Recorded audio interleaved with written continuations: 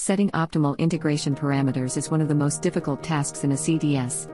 How do you set the parameters for the smallest peak that will be detected, determine the integration area and apply these settings to all chromatograms in the sequence?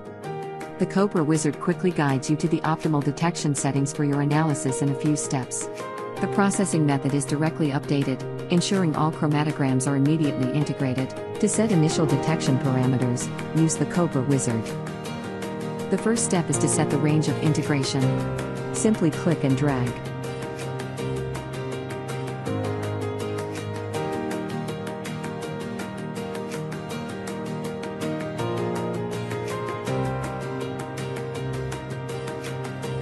Next, set the baseline noise range. Auto range is usually best. Now set the smoothing width. Use auto or select the narrowest peak.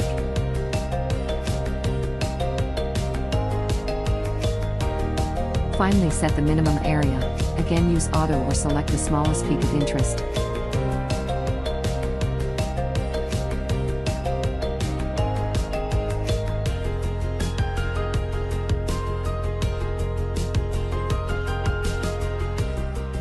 It is now possible to choose which channel and injection type to apply the parameters to.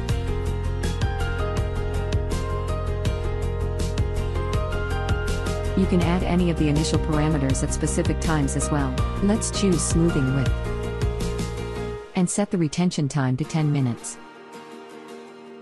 The integration parameters are added to the processing method and immediately applied to all injections.